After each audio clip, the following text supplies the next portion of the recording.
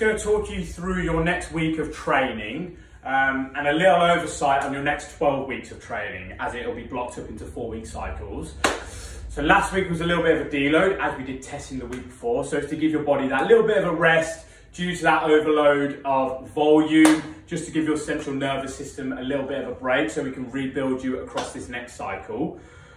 What's happening now with the next 4 weeks? Obviously a lot of the main movements will stay similar because we want to really prioritize those good strength-based movements.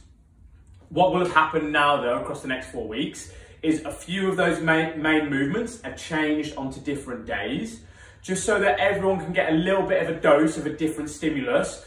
So for example, on the last cycle, if your training routine involved your squats, your deadlifts and your RDLs, we'll just change those days a little bit so everyone can get a little bit of a dose of something else. So everyone can obviously have a look at the training just to see what days they want to try and get to. With this week specifically, RPEs overall are very, very low, just to get used to the new cycle, everything like that, as we will rebuild this up over the next 12 weeks. So just get used to the new rep schemes, get used to the new movements, get used to the new tempos, everything like that. And then following this week, we can really ramp up the volume and start to get that RPE higher as the weeks go on.